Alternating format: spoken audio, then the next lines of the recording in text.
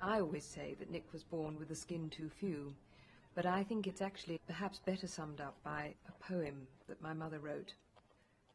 And it's a poem that's called The Shell, which goes, "Living grows round us like a skin to shut away the outer desolation. For if we clearly marked the furthest deep, we should be dead long years before the grave. But turning around within the homely shell of worry, discontent, and narrow joy, we grow and flourish and rarely see the outside dark that would confound our eyes. Some break the shell.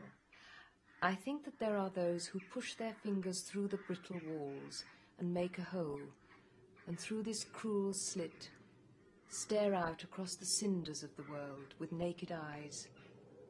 They look both out and in, knowing themselves and too much else beside."